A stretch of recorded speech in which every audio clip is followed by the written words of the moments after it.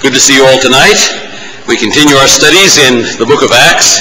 Some exciting things happening in the life of Timothy and Paul and Silas, and we've already seen a great deal happened in the life of Peter, though now as we've moved into the second half of the book of Acts, the principal figure that we have in view is the Apostle Paul. As you know, we see a transition period in the book of Acts. As we begin the opening chapters, the entire church is Jewish. 3,000 men saved on the day of Pentecost. 3,000 Jewish men, not merely Jewish men, but they were devout Jewish men from all over the world. 18 different languages are mentioned in the opening chapters of Acts that they were speaking and that they understood. And then we move to Acts chapter 8, and we find a man who is half Jewish and half Gentile. And we find a man who is neither male nor female. And we find a man who is an Ethiopian eunuch. We find, moving to Acts chapter 10, we find some Romans in Acts chapter 10, 100% Gentiles. We move to Acts chapter 16. As we get to the end of this chapter, we'll find a female head of the household. We find a whole group of different, very interesting people as we move through the book of Acts, as God is expanding the outreach of the testimony of our Lord Jesus Christ. And so tonight we're in Acts chapter 16, looking at verses 4 and 5, establishing the church in the faith. Why is it that the church didn't die on the vine? Why is it that the seeds that were initially planted didn't just wither up? There was intense persecution. We've already seen that as we've been moving through these first half of the book. There was intense persecution. The Apostle Paul, of course, he stuck it out, but after all, he's only one guy. And he died. He was put to death. Why is it that the church continued to grow? Now, we know the divine answer is God sovereignly superintended and made sure that it did. But what was the procedure, the method, the tactics, if you will, by which we see the church not only growing, but becoming solid, being established in the faith? Rather significant. We don't see it deviating, we see it being established. We don't see that false doctrine took it over. We see that it was established. There was false doctrine, there were heretics, there were apostates. They dealt with that problem in Acts chapter 15 at the council in Jerusalem. There were people already in the early church trying to divide the church and destroy it. There were those who were trying to place it back under the law, some for salvation, some for sanctification. There was a humongous issue about the issue of circumcision.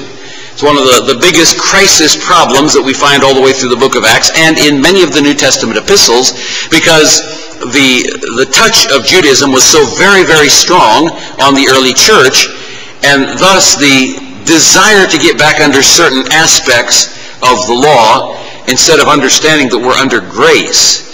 There was this push for the external rather than for the internal. How important it is for us to discover that what God is most pleased with is the inner man of the heart, not the external things that we do. The inner man of the heart will control the things that we do, but the things that we do will not change our hearts. The change has to come from the inside and work its way out as the Spirit of God begins to cleanse us and motivate us and direct us and strengthen us, because there is, as Paul says, much opposition. So we're in Acts chapter 16. You recall what we studied last week, the first 3 verses there. He came to Derbe and Lystra, and behold, a certain disciple was there named Timotheus, the son of a certain woman, which was a Jewess, and believed. But his father was a Greek, which was well reported of by the brethren that were at Lystra and Iconium. Him would Paul have to go forth with him, and took and circumcised him, because of the Jews which were in those quarters, for they all knew that his father was a Greek. And we saw that Timothy, of course, was perhaps the most important result of Paul's second missionary journey. It's hard to really say that, because on this missionary journey, Paul planted so many churches that were soundly established in the faith that that entire region of what today is known as Turkey became known as the land of the 1,000 churches.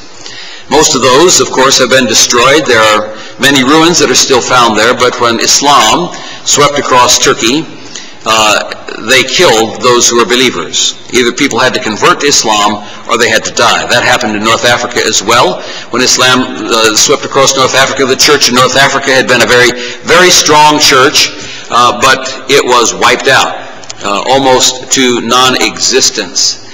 Very important for us to understand that Satan does not like the spread of the gospel. And one of the many tools that he has used over the centuries to destroy Christian testimony and witness is Islam. Suzanne stuck a thing in my box today about how Islam is taking over the Netherlands and various portions of Europe, and how huge numbers of Muslims are developing almost ghetto-type communities, really for the purpose of ultimately destroying all of Europe and bringing it under Dar al-Islam, which is the House of Islam. You heard me preach about that a couple of years ago when I talked about the impact that the original text of the Hebrew and Greek Bibles had upon Muhammad, the founder of Islam. There was a strong church in Ethiopia at that time, and Muhammad fled to Ethiopia during one of his flights and studied and learned much, whereby if you read the Quran, you will discover that there are over 50 biblical names and stories, though they have been twisted in the Quran. Very interesting to see how Satan takes the Word of God and how he twists it and then brings it back to destroy the very people from whom it came, the Jews and the Christians. Lots to be said on that. But anyway, so here we find that Timothy, in that central region of Turkey where the Apostle Paul was carrying the gospel, the son of a Jewess and a Gentile, came to Christ. We find that his mother and his grandmother were believing Jews. We talked about that last week, and Paul makes mention of that over in 2 Timothy chapter 1, where he talks about how the faith that first dwelt in thy grandmother Lois and thy mother Eunice, and I am persuaded that in thee also. We talked about how this would make him a target for Jewish criticism had he not been circumcised. And Paul circumcised him, though he did not circumcise Titus. We're specifically told that he did not circumcise Titus, who was 100% Gentile, because Titus did not need that for a testimony to Jews, but Timothy, for a testimony to Jews, did need that. We learned many things about the childhood of Timothy last week. We saw that his mother and grandmother had taught him the Old Testament scriptures. Most of the New Testament, of course, hadn't been written at that time. But they taught him the Old Testament scriptures, particularly those scriptures that relate to the Messiah, the promised Messiah. Because salvation by faith has always been through faith in the Lord Jesus Christ. In the Old Testament, they were looking forward to him. They were not saved by works in the Old Testament. They were not saved by the law in the Old Testament. The people who were saved in the Old Testament were those who believed. Even Abraham himself, when God took Abraham and gave him the covenant and showed him what his descendants would be like and what the Messiah, his one important descendant, would be like, it says, Abraham believed and the Lord counted it unto him for righteousness. And that word counted there, logizomai in the Greek New Testament, where that passage is quoted, is the word for imputation. God transferred righteousness to the account of Abraham because of his faith, not because of his works, because righteousness was imputed to him even before his circumcision. The scripture makes a very big point about that. His righteousness did not come by circumcision. His righteousness did not come by works. His righteousness in the eyes of God came by faith. He believed what God said. He looked into the future as God revealed it to him there and believed in the coming Messiah. and you discover that is true of each of the Old Testament believers, that they were believing the Word of God, they were looking forward to the promises of God, they believed the promises concerning the coming Messiah. And so that is why we know what was being taught to Timothy, because of what is said here in 2 Timothy chapter 3, where we're told that in verse 14, "But continue thou in the things which thou hast learned and hast been assured of, knowing of whom thou hast learned them, and that from a child thou hast known the Holy Scriptures." Now here's the important phrase, "which are able to make thee wise unto salvation through faith which is in Jesus," or in Christ Jesus. The Scriptures that Timothy studied, he did not have a New Testament. It wasn't written yet. The Scriptures that his grandmother and his mother had taught him were the Old Testament Scriptures, and they made him wise unto salvation, and were not just a general wisdom unto salvation, just sort of, he believes in God. Well, James tells us the devil believes in God and trembles. That's not what saves you. Believing that there's a God is not what saves you. Believing that there's a God is not what gets you to heaven. Most of the religions of the world believe that there is some kind of a God out there. Some of them believe in many gods. Some believe in only one God, like Islam. Some believe in only one God, like Judaism. But it's the God of the Scriptures. Thank you for the emphasis. It's the God of the Scriptures. And it's the God in Scriptures who has revealed the coming Messiah, and for us, the Messiah who has come. Faith which is in Christ Jesus. We must never forget that as we look at those portions of text. Now, if you were stuck with just an Old Testament, for whatever reason, you had just an Old Testament, or suppose you had the opportunity to witness to someone who did not believe in the New Testament, believed in the Old Testament. For example, if you're witnessing to a Jew, could you lead that person to Christ using only the Old Testament? You should be able to do so. You should know your Old Testament well enough that you know that Christ is found in all the Scriptures. You remember what Jesus said to the disciples as he was walking on the road to Emmaus after the resurrection? It was probably his uncle and aunt, though we cannot prove that for sure, but there are a lot of good indications that it was his uncle and aunt who were heading back to Emmaus after the crucifixion. And they were all discouraged, and they were sad and defeated. And Jesus appears to them and walks with them as they talked and said, "Why are you sad?" And they said, "Haven't you heard what's been going on in Jerusalem? I mean, Jesus of Nazareth was here, and we thought that he would be the one who would redeem Israel." They had studied their Old Testament Scriptures somewhat. They had thought that Jesus was the Messiah. But then they saw his death. They saw him wrapped up. They saw him stuck in the tomb, in the rock, and the stone rolled away in front of it. And they decided he must not be. What was the problem? They didn't know the Old Testament well enough. They didn't know, for example, Psalm 16, "Thou wilt not leave my soul in hell, neither wilt thou suffer thine Holy One to see corruption." They did not understand that the Old Testament prophesied the death of the Messiah. They did not understand, as Philip did when he spoke to the Ethiopian eunuch on the road through Gaza back to Ethiopia, that Isaiah 53 deals with Christ on the cross, or Psalm 22.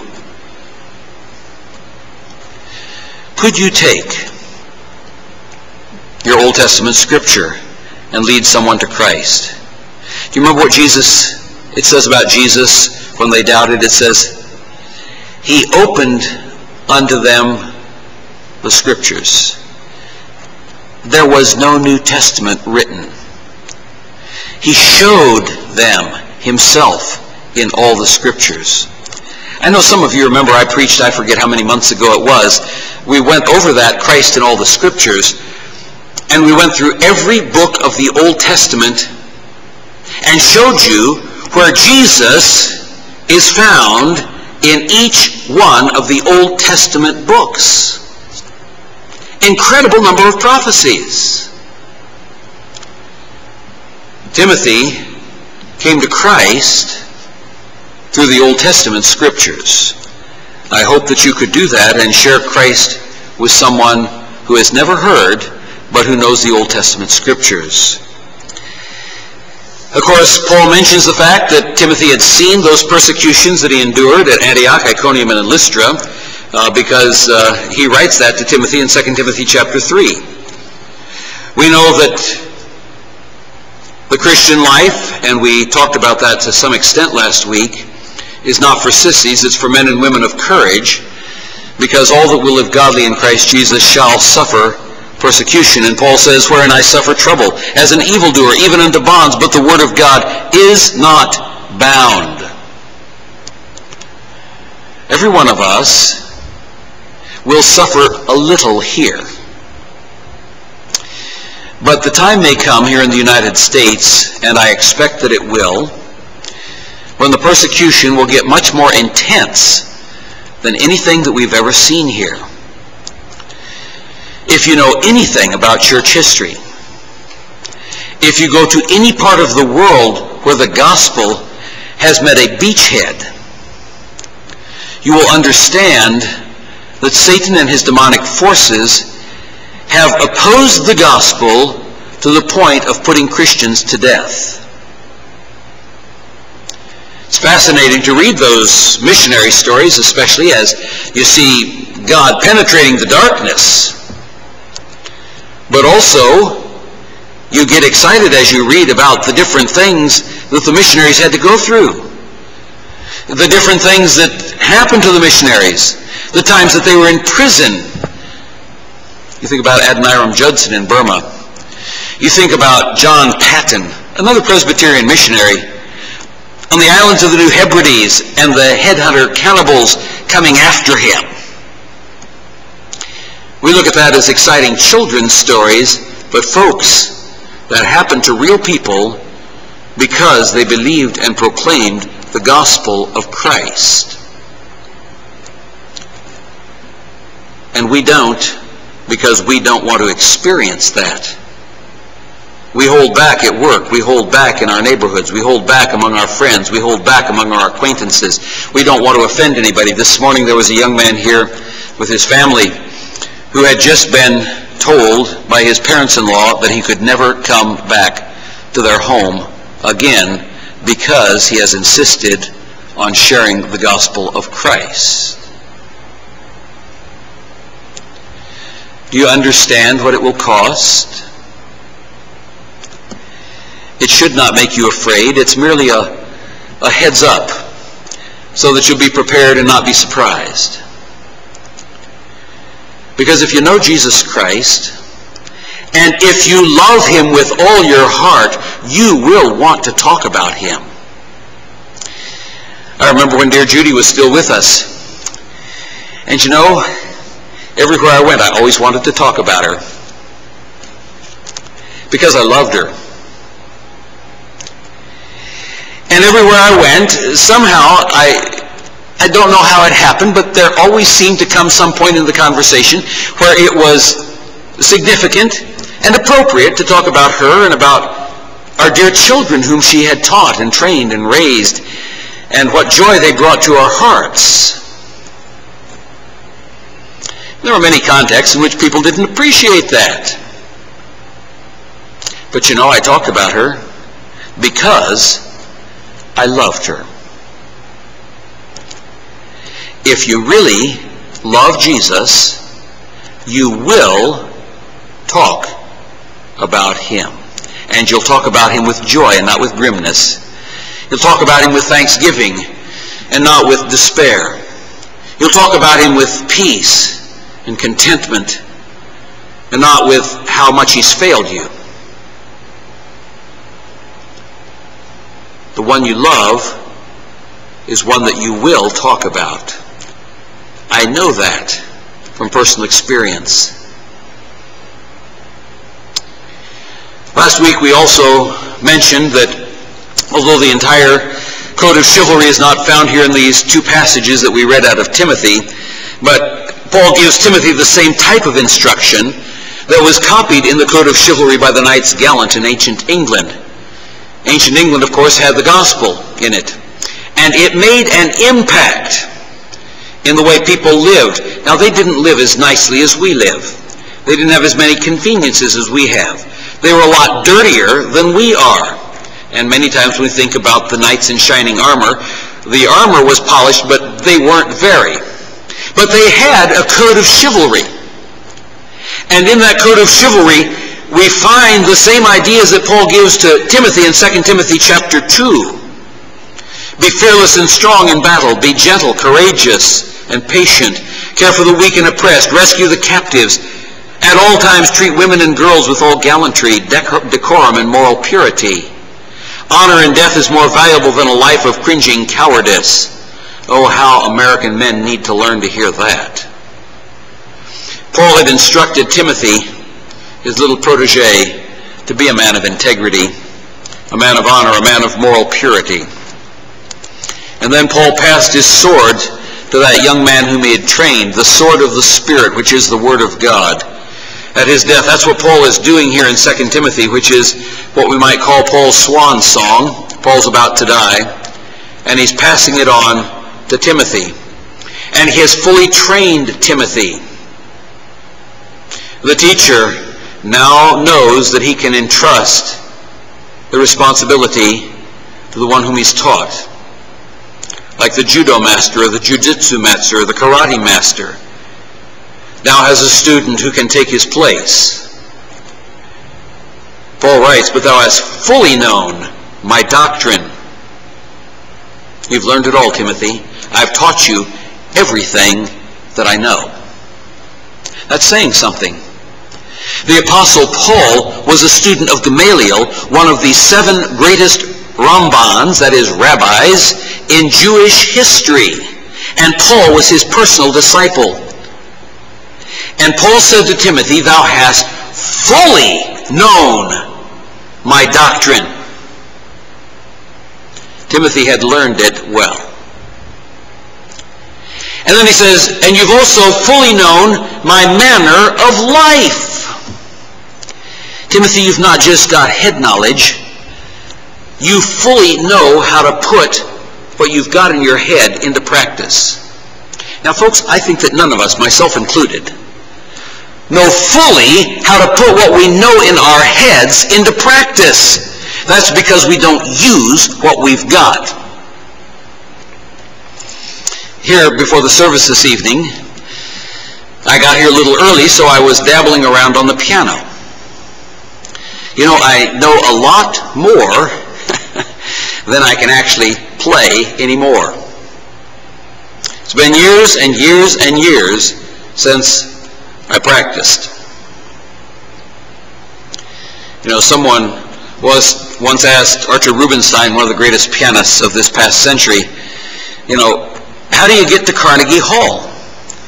And he said, practice, practice, practice. It's the only way. He also made the comment at one point, if I don't practice for one day, I know it. If I don't practice for 2 days, my wife knows it. If I don't practice for 3 days, the world knows it.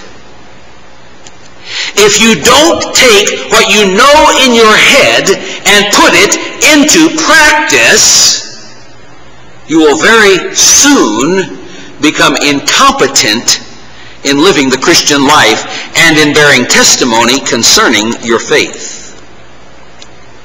Timothy, you have fully known my doctrine, manner of life, the way to live.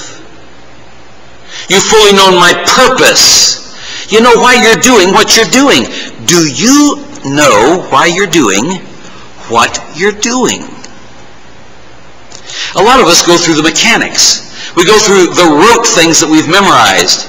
We just sort of, every morning we get up at a certain time and we yawn. And then we put 2 feet on the floor, and then we scrabble down to the bathroom and brush our teeth and comb our hair or take a shower or whatever you do first thing in the morning. And then we fix our breakfast, and then we hobble off to work or whatever activity we plan. And we don't even think about it. Do you ever stop in the morning and consider, what is God's purpose for my life today? I consider that every morning when I get up. I know that I have one less day of life to live.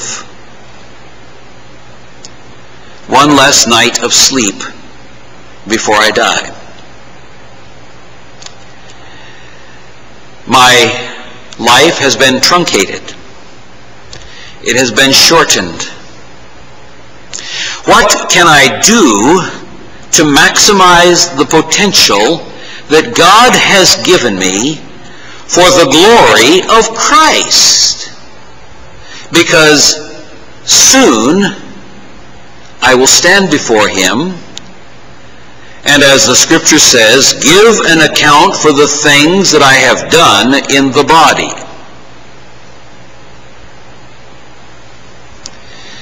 Timothy, you have fully known my purpose.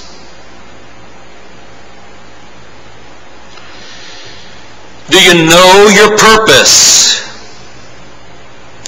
Do you focus on your purpose every day? Not just do you focus on, well, I got to do a job today. Do you focus on the purpose for which God put you into this world? The purpose that he enables you and strengthens you and empowers you and gives you joy in accomplishing. Timothy, you've fully known my doctrine, manner of life, purpose, faith. Ah, Timothy, you'll not make it unless you learn to walk by faith. I won't make it unless I learn to walk by faith. You won't make it unless you learn to walk by faith. You've seen me, Timothy. You've seen faith in action. You've seen what it means to walk by faith and not by sight. You've seen what it means to trust God for provisions when they're not there. You've seen what it means to be in shipwreck a night and a day in the deep, and praying that God will give you more opportunity to witness. I happen to have done that, says Paul.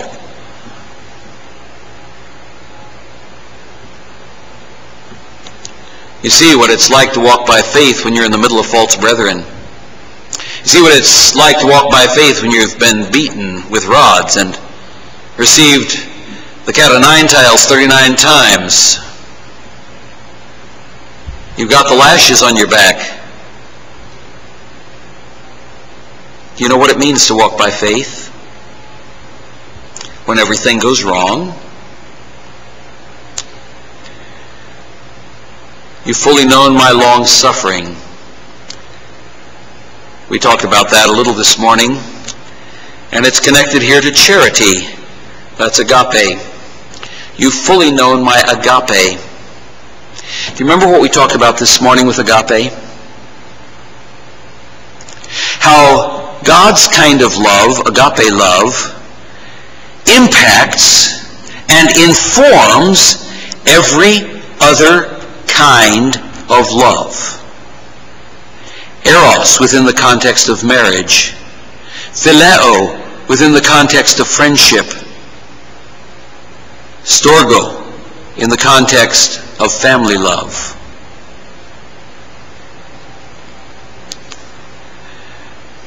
You've fully known it, Timothy. You have fully seen what it is to love the brethren. You've fully known my patience. You've fully known my persecutions. You've fully known my afflictions, which came unto me at Antioch, at Iconium, at Lystra. What persecutions I endured. Do you remember one of the character qualities of love in 1 Corinthians chapter 13 that we looked at this morning? Charity, agape, endures all things. Why do you think Paul did what he did? Why do you think he was able to endure what he endured? Agape endures all things. Do you see how the Scripture is a unit? These are not isolated teachings of Paul. These are an interconnected, interwoven life that a Christian lives because he loves and because he is empowered by Christ. And Timothy had fully, not partially, Timothy had fully known it. The teacher had taught well. He hands off the sword to the young squire. He causes him to kneel and taps him on the shoulder. And the young squire rises a knight. And the sword is carried to the next generation. It has been entrusted to you.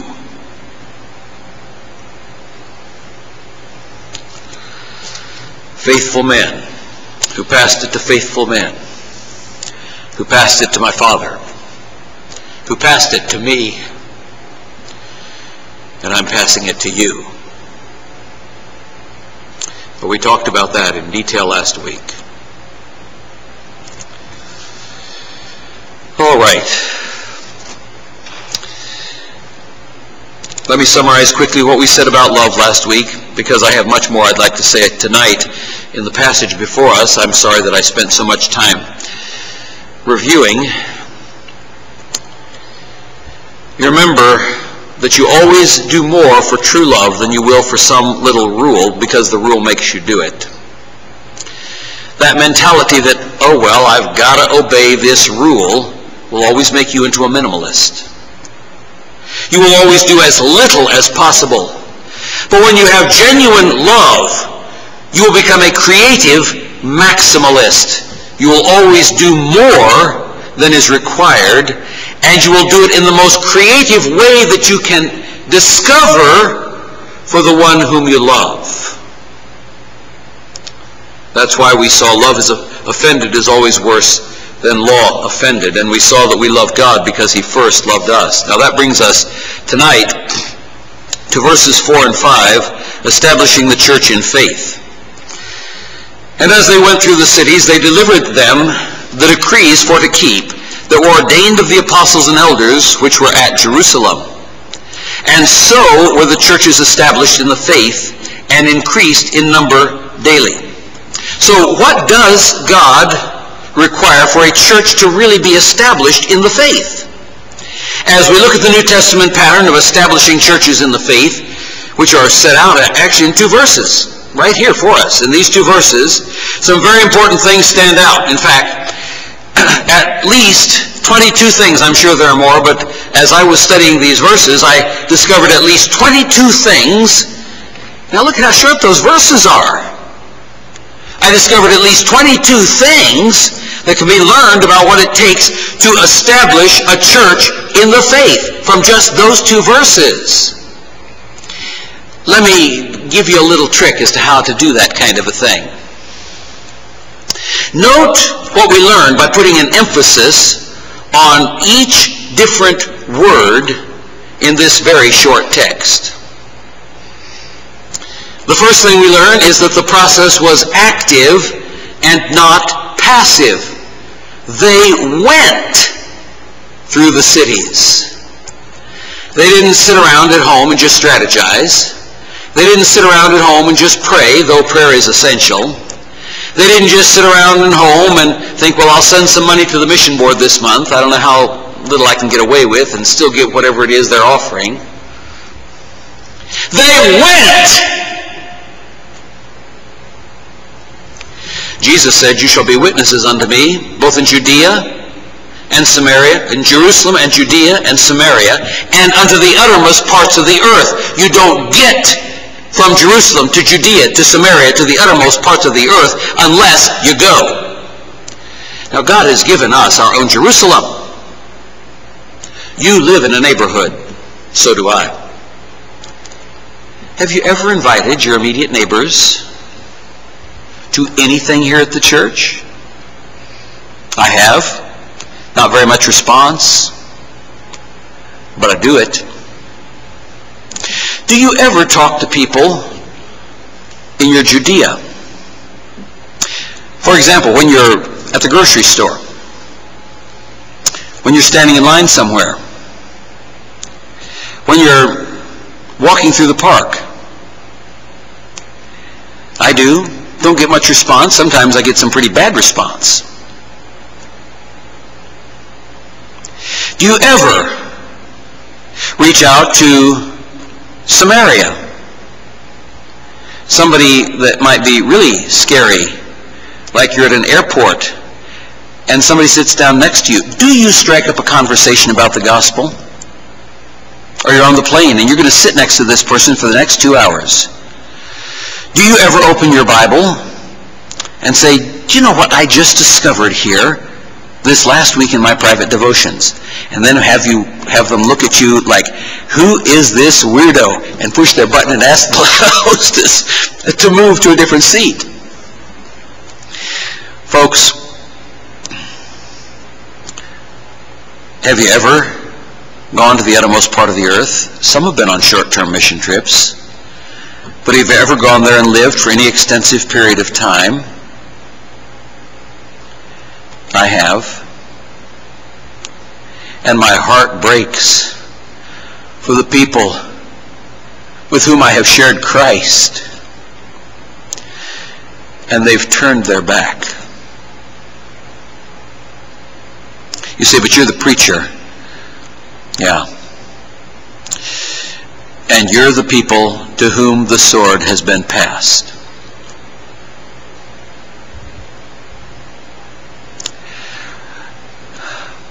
You shall be my witnesses. The very first thing we learn about establishing the church in the faith is you have to have a church to establish. You have to go. The process is active, not passive. They went through the cities. Let's place the emphasis on a different word in that verse. The process was systematic and methodical. They went through the cities. They didn't go around the cities. They didn't sit on the mountaintop and look at the cities through binoculars. They didn't merely send a mass mailing to the cities. They went through the cities. There was going to be personal contact, and they did it systematically and methodically. Let's place the emphasis on a different word in that verse. They went through the cities. The process was comprehensive. They went where the people were. Now, back at the beginning, when we were talking about the Apostle Paul's strategy of missions, we saw that what he did was he went to key cities. He went to cities that were crossroads. He went to cities where there would be people with multiple languages and who spoke more than one language. He went to places where he could first find a synagogue and establish a beachhead, and the synagogues were in the cities, and then from that beachhead he would reach out to the people in that city so that he would have a place to bring those people that trusted Christ and establish them with a group who already knew the Old Testament and all the prophecies concerning the Messiah. The plan was comprehensive. Let me emphasize a fourth word here. It's a tiny little word. The process was continuous. Look at that two little word, as. As they went through the cities. The process was a continuous process. There was a constant movement going on and a constant impact being made. Here is another very important word. The process was a function of teamwork. Did you see the word they? They went through the cities. You know what we see in the New Testament is that in the early church, it was a team of men who went out to spread the gospel in each instances.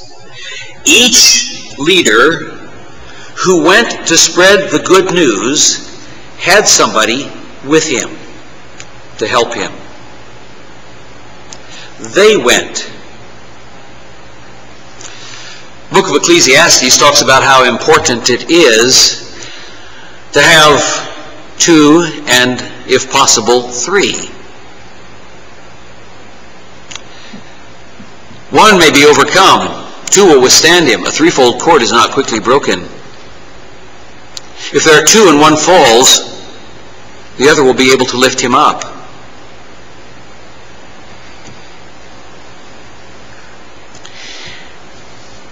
It's very hard in ministry to be alone.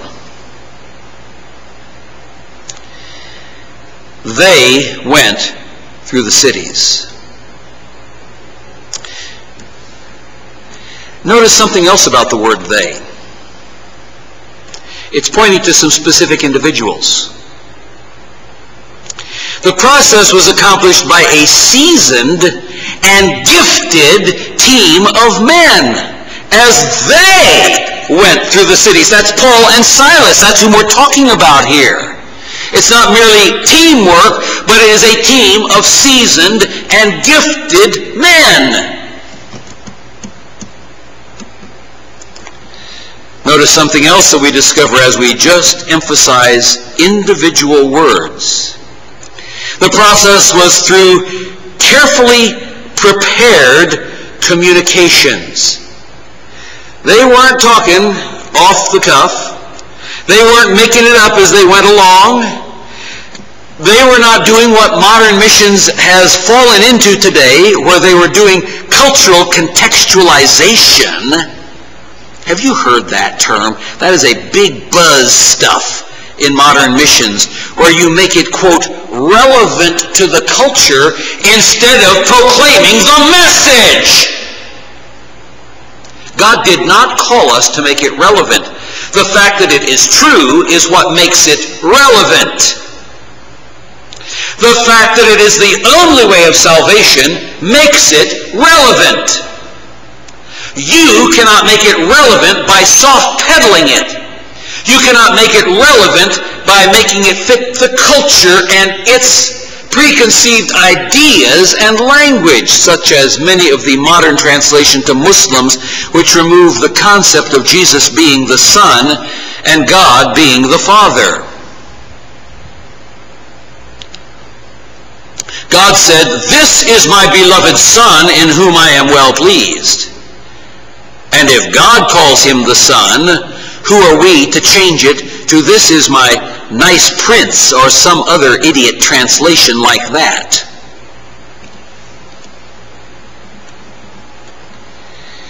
There was carefully prepared communication. They delivered them the decrees for to keep. They didn't make it up as they went along. They didn't contextualize it. Notice something else. We emphasize a different word here. The process was targeted. You know, if you shoot at nothing, you will hit it every time. If you shoot at nothing, you will hit it every time. You heard about the man who was going through the mountains of Appalachia, and everywhere he went, he saw these bullseyes, and in the center of the bullseyes, dead center every one of the bullseyes, there was a perfect bullet hole. And they were everywhere. They were on trees, they were on the sides of houses, they were on the sides of barns. He found a dead horse, and there was a bullseye, and there was a bullet right straight through the middle of the bullseye. And he came into town and he began to ask around. He said, who is the incredible marksman who's been hitting all these bullseyes? I mean, everywhere I go, it's perfect shots. And I said, oh, that's the town idiot. He said, the town idiot? They said, he's the perfect marksman? I said, oh, no. He shoots first and paints the bullseye later. Folks, if you don't know your target, if you shoot at nothing, you will hit it every time. Did you notice here the process was targeted? They delivered them, dative case to them. He delivered them the decrees for to keep. There was a specific targeted group who got the decrees delivered to them. We need to make sure that we're not just sort of helter-skelter in the way that we witness. There should be a target. There should be preparation before we go to the target. There should be prayer. We'll see a little bit later there should be fasting. There should be time that we spend with God and in His Word so that we have the right bullet.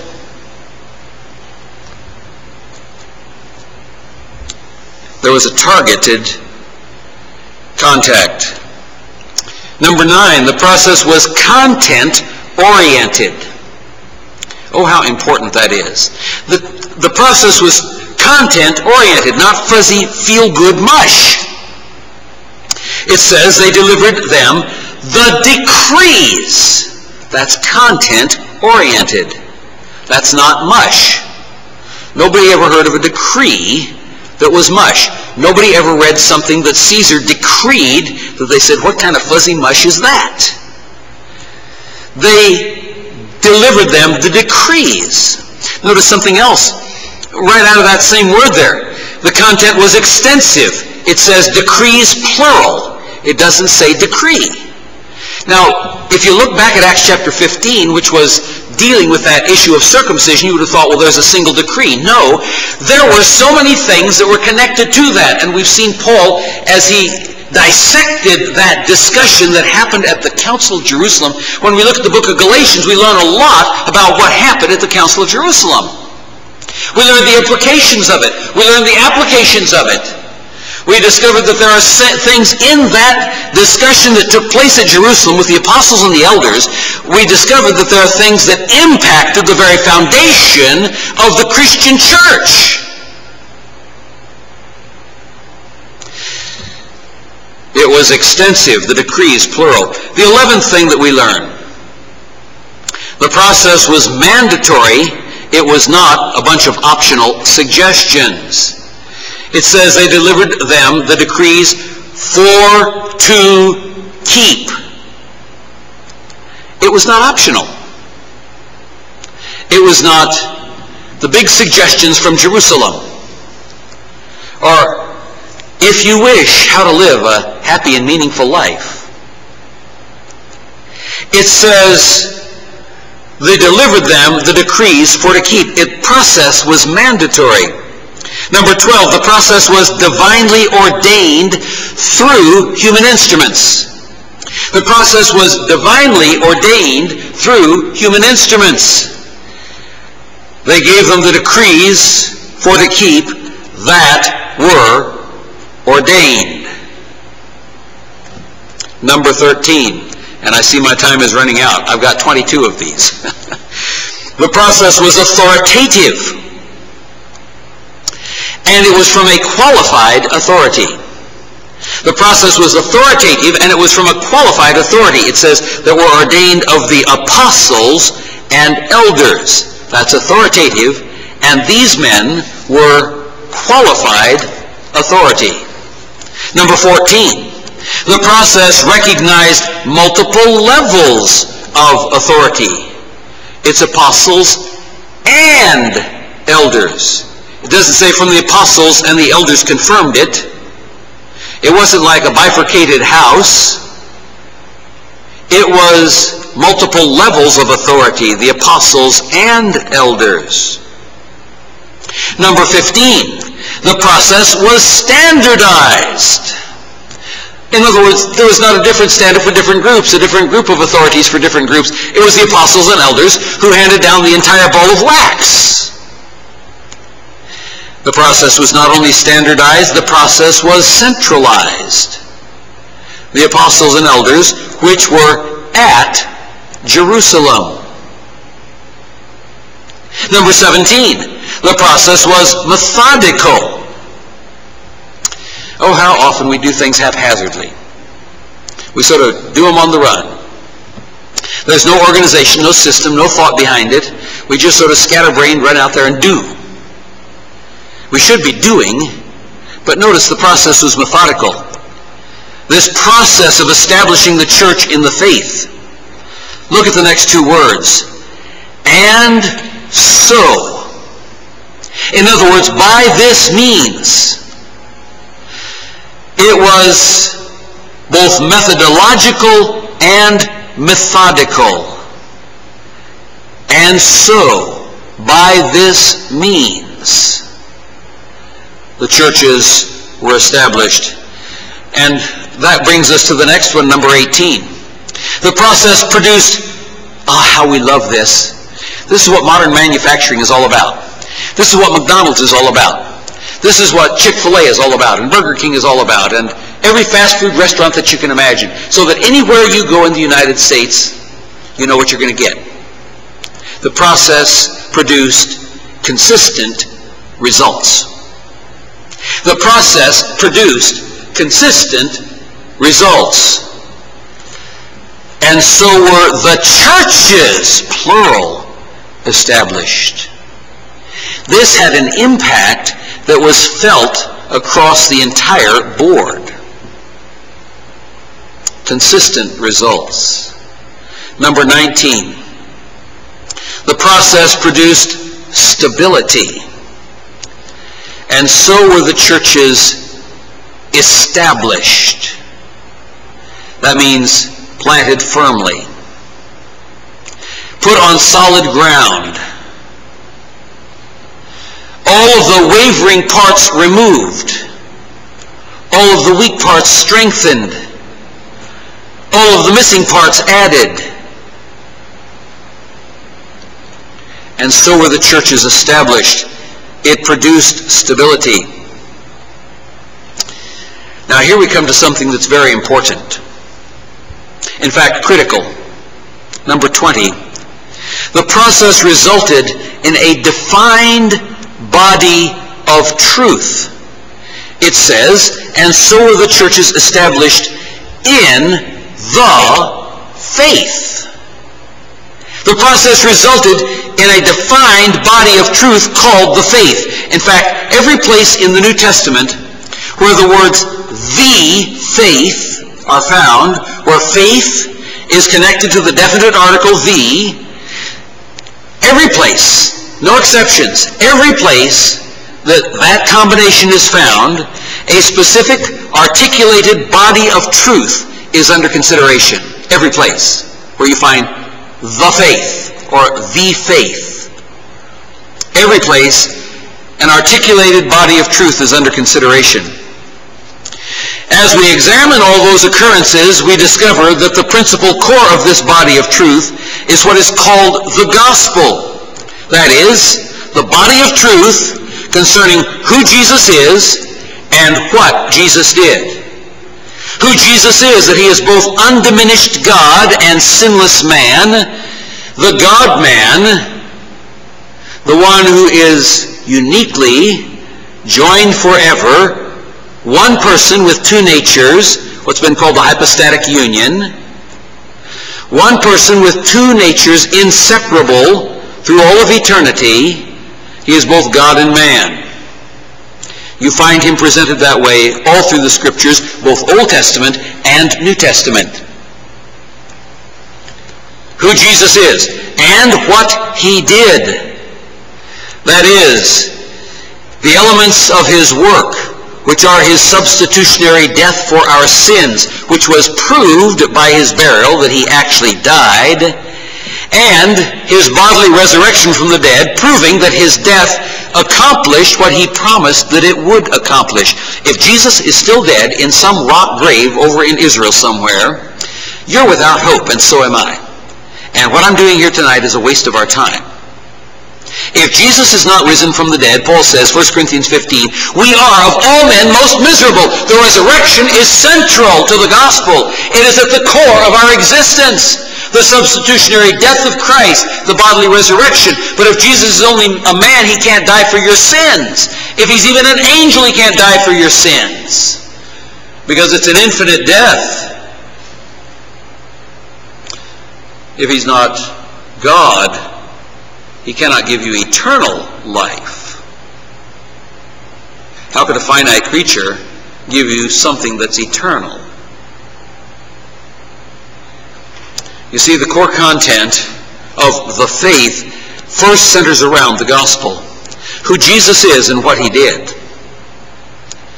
But the faith also includes what must be our appropriate response to that definitive body of truth. In other words, 1, how do we respond? 2, what is a legitimate response and what is not a legitimate response? And 3, what are the effects of each possible response? Now you know that we are called to respond. The gospel is not our response. The gospel is the objective truth concerning Christ. But we are called upon to respond to that objective truth. And our response is critical. What did Paul tell the Philippian jailer in Acts chapter 16? End of the passage that we're going to be looking at, just a few more verses down the road. Paul gets thrown in jail at Philippi because he's preaching the gospel. And you know the story, how he and Silas have been beaten, they've been thrown in jail, they've been chained to the wall, and God sends an earthquake and not only looses their bonds, but everybody's bonds. The doors of the prison fall open. The jailer thinks that everybody must have escaped. He draws his sword to commit hara-kiri. Probably never heard that term, but he's going to commit suicide, jam himself through with the sword, because he knew what would happen to him if he, as the guard, as the keeper of the prison, let any prisoner escape. It was death. And he did not want to die the way the Romans would put him to death. And Paul cried out to him and said, "Do thyself no harm, we are all here." And the jailer, trembling, called for light and sprang in. And what was the question he asked? "Sirs, what must I do to be saved?" There has to be a response to the gospel. He had been listening to them sing all night long. And they were not singing "Mary Had a Little Lamb." They were not singing the latest Beatles song. They were not sitting in there singing some kind of a twiddly-dum kind of melody, or moaning and groaning. And they said, here's the appropriate response: "Believe on the Lord Jesus Christ, and thou shalt be saved, and thy house." Too many people leave off that last phrase when they quote that verse. Say everything that Paul said to the Philippian jailer. And we find later that the jailer brings them in, washes their wounds, and not only he believes, but it says, and his house believed. Dear people, that is a defined body of truth. How do you respond? What is the legitimate response? What's not a legitimate response? Rejection is obviously not a legitimate response. What are the results of each possible response? For those who believe, heaven. For those who do not believe, hell. Number 21. The process resulted in solid church growth. It says, and increased in number daily. They increased in number. Oh, how we would love to see that here. There was solid church growth. Now there are two aspects to church growth. Number one, numerical growth, which is what happened here. And the second aspect of church growth is spiritual growth. God has to bring about both types of church growth. You can't have either one without the working of the Holy Spirit. Without the clear work of the Holy Spirit, neither type of church growth will occur. Most of us, though, unfortunately tend to focus on numerical growth. But God is just as concerned about the spiritual growth of those who are already His children. Are you ready for numerical growth? Do you know that numerical growth means responsibility for you? Parents who are not yet parents pray that God will give them children. At least believing parents pray that. When Judy and I got married, we prayed that God would give us as many children as He would. We were a little bit prepared. I'm glad He didn't give us all 13 at once. We were a little bit prepared. You know what? As soon as He gave us one, we didn't just sit back and say, great, let's get number 2. We won't worry about number 1 over here. Let's get number 2. Do you know something? We had some responsibilities. We had some obligations. We had obligations that lasted not only during the day, but lasted during the night. We had to feed babies. We had to burp babies. We had to change diapers on babies. We had to give babies clothes. We had to give babies shelter. We had to protect babies from things that would hurt them. We had to take babies to doctors when they got sick.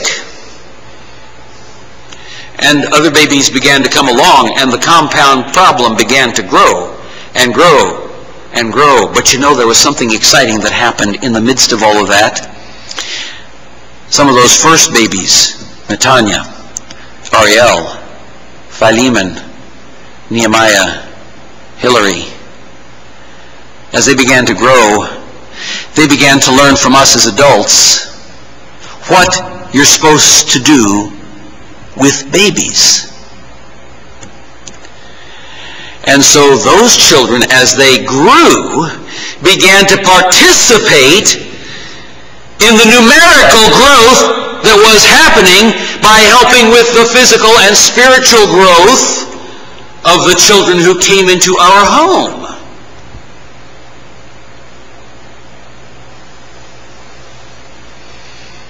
Dear people, you want numerical growth. I've heard comments here that, oh, the reason we need to have more people is so that we can get more money.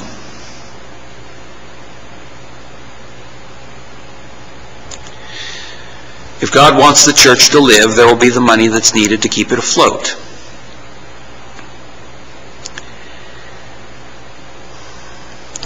But if God brings people here for numerical growth, that means that you, who claim to be spiritually mature, suddenly have responsibilities.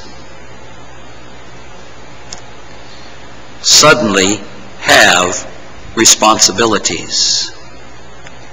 It's not to make your life easier that numerical growth would occur, should God bless us with that. It is so that you might become active in helping raise the children. Oh, I know many of them would be adults, but in the faith, they are but children.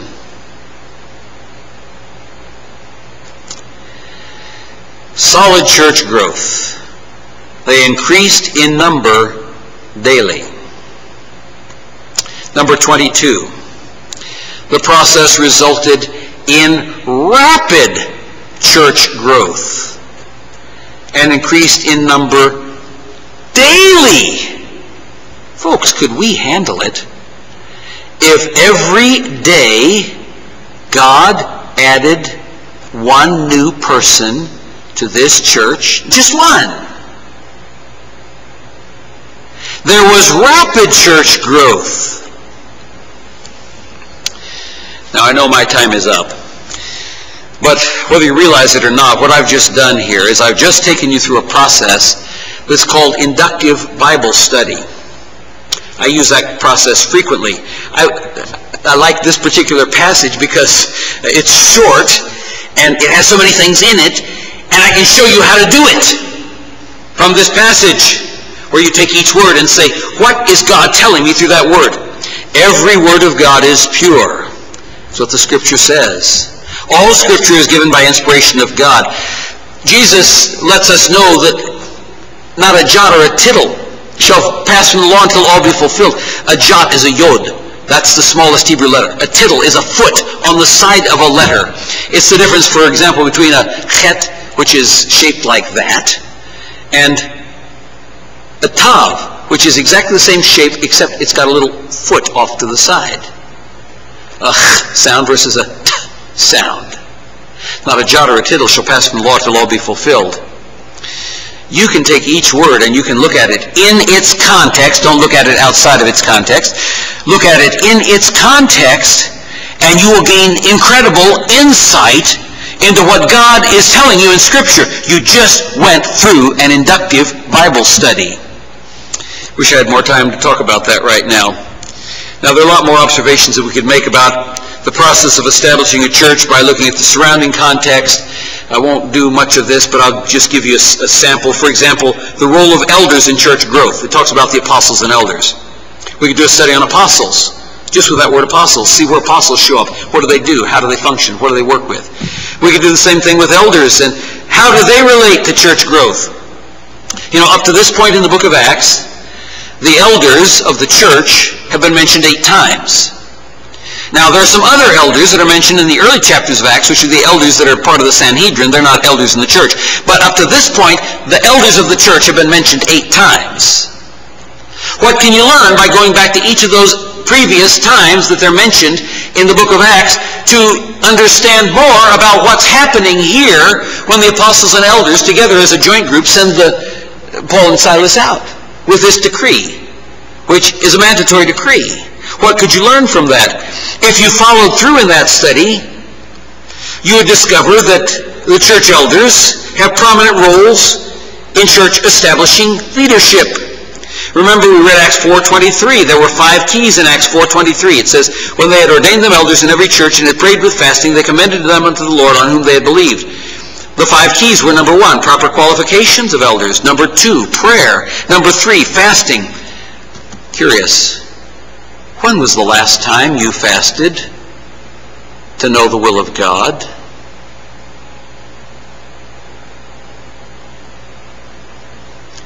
I won't tell you when or how much I do, but I am not preaching through my hat.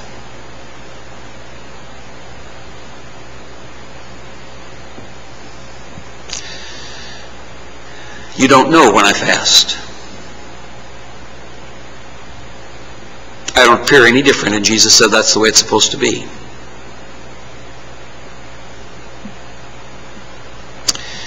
But he said, the time will come when you will fast. That was part of it here. Number 4, commissioning. Number 5, genuine faith.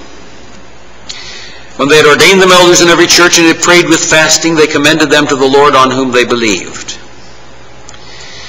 You know, as Paul and Silas traveled back to each of those churches, they had already ordained elders in each church who were involved in teaching, training, leadership, troubleshooting, prayer, fasting, discipleship, setting an example, service, diligence, faithfulness, consistent burden bearing, responsibility, and spiritual warfare.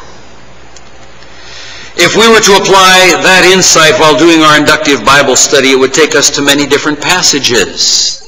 For example, it would take us to Paul's address to the Ephesian elders in Acts chapter 20, showing the dangers that can happen in elder bodies.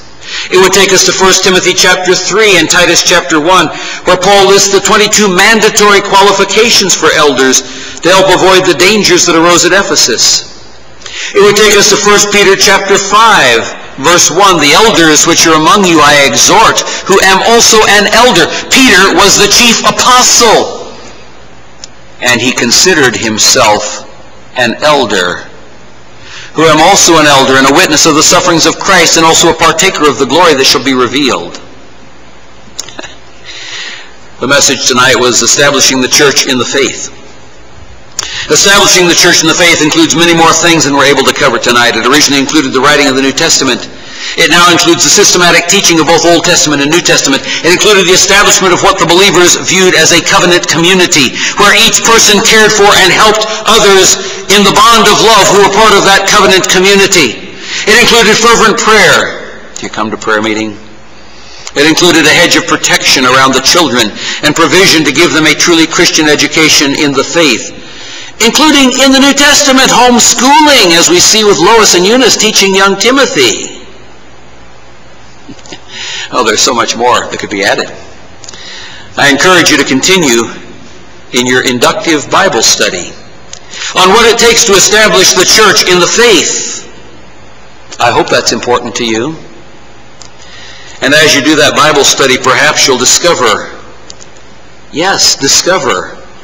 an exciting role that you can play as you yield to the Spirit of God. Our gracious Heavenly Father, we thank you once again for your gracious word and for its power. How we thank you that Jesus said, I will build my church, and the gates of hell shall not prevail against it. If it was left up to us, it wouldn't happen. And yet you have given us your Holy Spirit. You have given to us, if we will but take it, the wisdom of your word. You have given to us, if we will but exercise it, faith. You have given to us all that is necessary to accomplish the job that you sent us to do. You have given to us your eternal, divine, agape love, which undergirds everything that we do that is successful. Help us, Father, to take advantage of the tools that you've put at our disposal and the empowerment with which you have gifted each one of us, that we might see this church grow, not just numerically, but that we might grow spiritually, so that we will be ready for numerical growth when you send it. We pray these things, Father, in the name of our blessed Lord Jesus Christ. Amen. Our closing hymn for tonight is hymn number 449, Wonderful Grace of Jesus. We'll stand to sing all